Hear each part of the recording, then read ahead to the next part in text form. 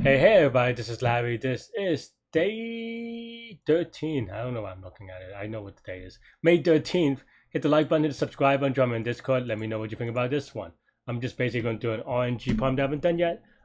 Before I start though, I want to say something as Chef said in the other video. I'll do it again tomorrow anyway. So it has come to my attention that on Discord and sometimes Leetcode, the discussion forum, I don't know, or something like this. There are a couple of Larry imposters here. Hello, I am Larry. I'm not an imposter. I guess that's what an imposter would say too. Huh. But in any case, unless someone makes a very convincing AI video of me, which I guess is possible, there's a lot of my footage out there, huh?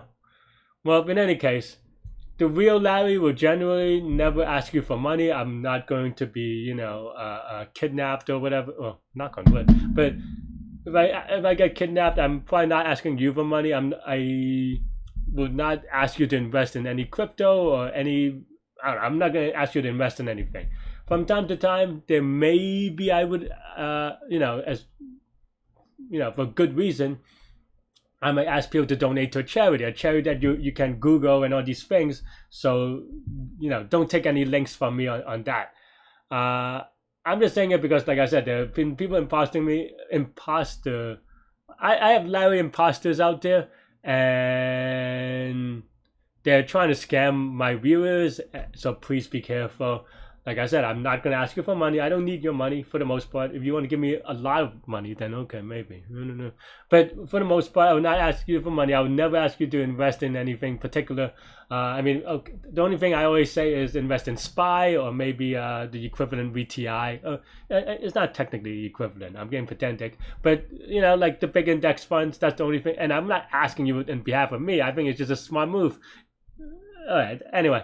Not going to ask you to invest in anything for my benefit, and I'm not going to ask you for anything about your background that doesn't come up organically. So don't share anything with me unless it's like if it's on the Discord and you see me and you see everyone responding to me, then that's me. But in general, I'm not going to ask you for anything in a DM because I don't really read DMs because I get too many messages, to be honest. So I'm not going to DM you because I don't want people to DM me. Just to be honest, but if you do on the server, I'll be there. It'll be fine. This is just a public service announcement. I just want to make it clear. So please, if there's someone trying to pretend or whatever to be me asking you for anything, just ignore them. All right. And if it's me, I'll ask. I don't know. If it's I don't know. I'm not going to scam you, so it's fine. But yeah. Be careful out there, and let's take a look at this prompt. 453 minimum moves. This is a very weird way to start a video for sure. 453 minimum moves to equal array element.